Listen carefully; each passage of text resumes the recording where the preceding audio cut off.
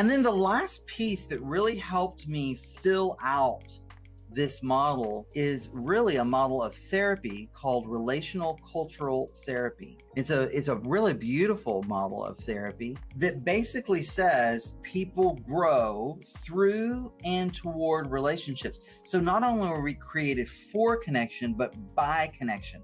So the way I figure out who I am, the way I become who I am meant to be, is in the context of relationships.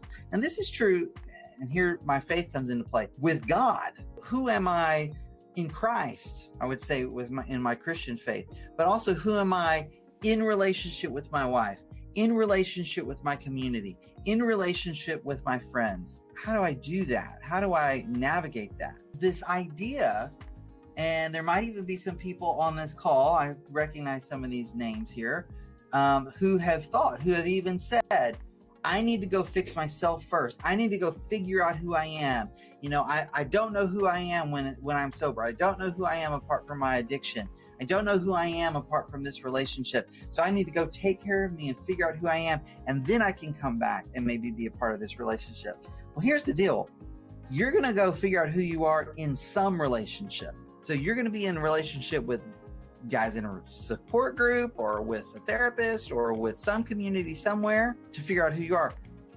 Why not do that in your most important relationship? And what if that's actually the key to finding freedom for yourself, is that you are able to rest as who you are in relationship? Also from relational cultural therapy, maturity is characterized by and comes through mutual authenticity, empathy, and empowerment in relationships. So these three things, mutual authenticity, which I would say is honesty, being real, telling the truth, empathy, so being able to feel with the other person, empowerment, mutual empowerment.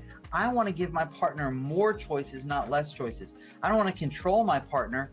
I want to give her the ability to choose even more, because how much more freedom and security do I feel in the relationship if she's there because she chooses to be there, not because I've set up her world and managed her reality so that she thinks she has to be there, or she thinks she's choosing to be in one reality when in fact that's a false reality. The ability to navigate relational complexities is a sign of forward psychological development. How do you grow psychologically? How do you develop as a person? Through relational complexities. So if we table the relationship and all the complexities that come with it, we're actually tabling the source of our own development. The field of professional counseling, which is my field of mental health, if I'm tabling the complexities of a relationship, then what I'm doing is I'm setting aside the very means of growing.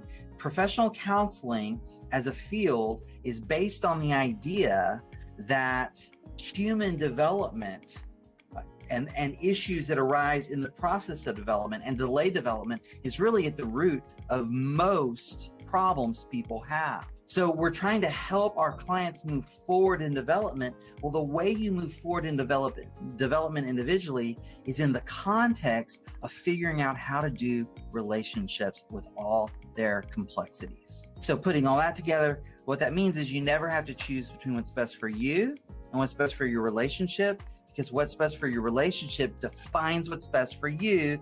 Notice my big asterisk here. This only works if both individuals are committed to this principle.